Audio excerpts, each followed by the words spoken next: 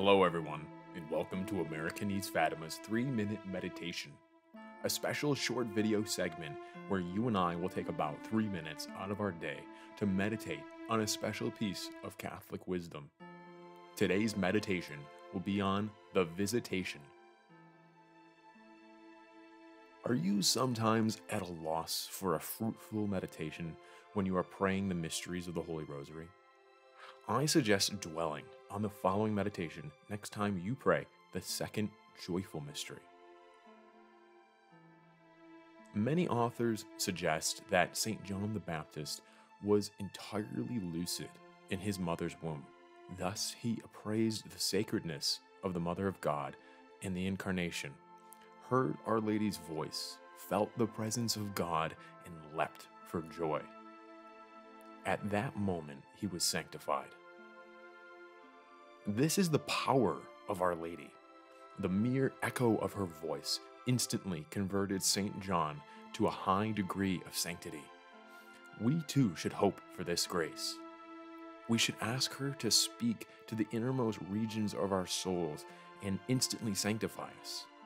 One word from her can bring us to a degree of virtue that years of struggle without her help would not obtain. Whenever we lose spirit, feel sadness, or are perplexed in our spiritual lives, I recommend that we pray, paraphrasing the prayer the priest says before communion. Lord, I am not worthy that thou should enter into my house, but only say a word, and my soul shall be healed. We should pray, O Lady, I am not worthy to hear thy voice, but only say a word, and my soul will be changed. If thou so will it, I will be changed in an instant. This meditation by Professor Plinio Correa de Oliveira causes us to pause and reflect on the power of Our Lady's intercession. With the help of Our Lady, we can run towards God instead of merely walking.